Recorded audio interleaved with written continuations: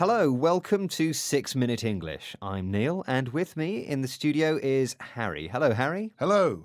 Now, Harry, do you have many passwords? Passwords? You mean the set of words and numbers which I keep secret and allow me to access information?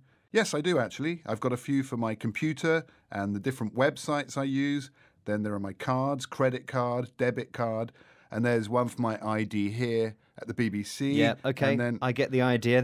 There are too many, aren't there? oh yes, sometimes I struggle to remember them all. And we're advised to learn them by heart. In other words, to have them memorized and not written down. It's for security reasons. If you write them down and lose the paper you wrote them on, then they won't be secret anymore, will they? Now, how would you like to have access to things with no need for passwords or cards? Yeah, that would be brilliant. In this programme, I'm going to tell you about a futuristic commercial building in Stockholm, Sweden, where you don't have to remember any passwords, you don't have to carry ID cards, and in some cases, you don't even need to carry money to pay for your coffee. How does it work then? By magic? No, by inserting a microchip under the skin of your hand. A microchip is a very small device with an electronic circuit which can do particular things. In this case, the microchip we're talking about can identify you. Wow. I'm not sure I'd want a microchip inserted under my skin. No, me neither. It's interesting though, isn't it? Before I tell you about this experiment, let's go for our quiz question. And of course, it's all about passwords. Security firm Splash Data publishes an annual report about the weakest passwords people use. Well, which was the most common password used in 2014?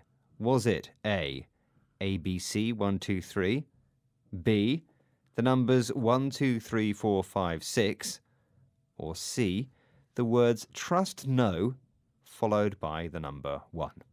I'm going to go for C, trust no, followed by number 1, because actually it's the only one I hadn't heard of, even though it's very obvious.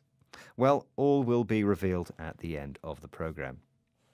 Now, we're talking about the increasing need for ID in a society which works more and more with computers. And you'll learn some more related vocabulary. Tell us more about this building in Sweden, Neil. You have this microchip put under your skin, and what does it allow you to do inside the building? Let's listen to the BBC technology reporter Rory Cellan-Jones. He went there for a visit. He uses an expression to say that the technology is not working perfectly yet because it's brand new. What is that expression? The new offices will soon host a shifting population of 700 entrepreneurs and employees, and they'll all be offered the chance to get chipped if they wish. As well as opening doors, that'll allow them to use the photocopiers and eventually to log on to computers or pay for food in the cafe. The technology is still having teething problems. I found it quite a struggle to activate the photocopier. And amongst the people working here, I found some enthusiasm, but also caution. The expression is having teething problems. When a new project or device doesn't work perfectly, we say it has teething problems. Yes, the microchip allowed Rory to make the photocopier work just by swiping his hand over a console, but it didn't work straight away. And he tells us that some of the workers are reacting with caution to the idea of having a microchip put under their skin. Caution means being careful to avoid something dangerous or risky. It might be risky, but we might all be using it one day, who knows? The group running this scheme thinks this might be a good thing. Hanna Sjöblund from a Swedish biohacking group seems to believe that linking biology and electronic devices can make our daily lives better. But he is concerned about people's freedom. And what if a government or a big corporation wants to use this technology in the future? What does Hanna Sjöblund want to be able to do if it happens? A tip, the word is a verb. We are early adopters of this technology. We experiment with it. We learn it, how it works, because I think that there might be a day when the taxman or the big corporates will come to us and say, hey, try this chip, try this implant, and then we will be able to question their proposals. He wants to question their proposals. It means to express doubts about their proposals and intentions. You know what, Neil? I'd rather have my passwords. Well, talking about passwords, let's go back to my quiz question. I asked you what the weakest password people use is, according to the 2014 report by the online security firm Splash Data.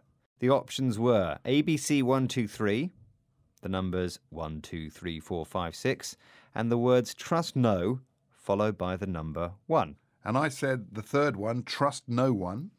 And you were wrong, I'm afraid, Harry. The correct answer is B. The password 123456 has been named as the worst password of 2014. The other two were also in the list. Before we go, can you remind us of the words we heard today, Harry? The words were password, by heart, microchip, having teething problems, caution, to question. Thank you. Well, that's it for this programme. Go to bbclearningenglish.com to find more 6-Minute English programmes. Until next time, goodbye. Bye.